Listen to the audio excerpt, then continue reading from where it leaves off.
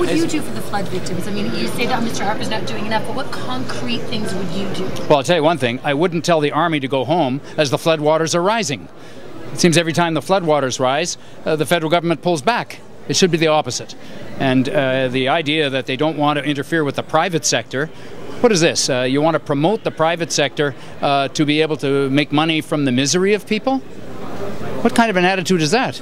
Is that the beginning of the attitude we're going to see on privatization of healthcare and on privatization of all kinds of things that should be done by the government? That, I think, should worry every Canadian.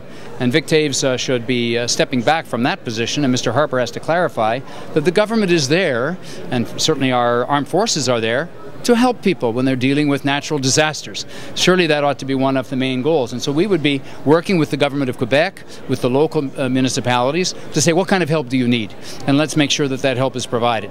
But the notion that our armed forces could be there, they showed what they could do.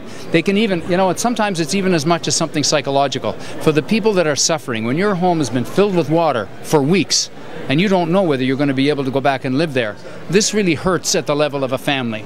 And you're wondering, how are we going to get by?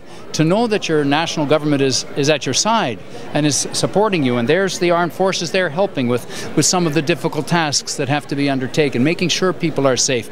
I mean, we've got people having to get in a little boat to leave their home, to get to their car, to go to work. I mean, this is a desperate situation.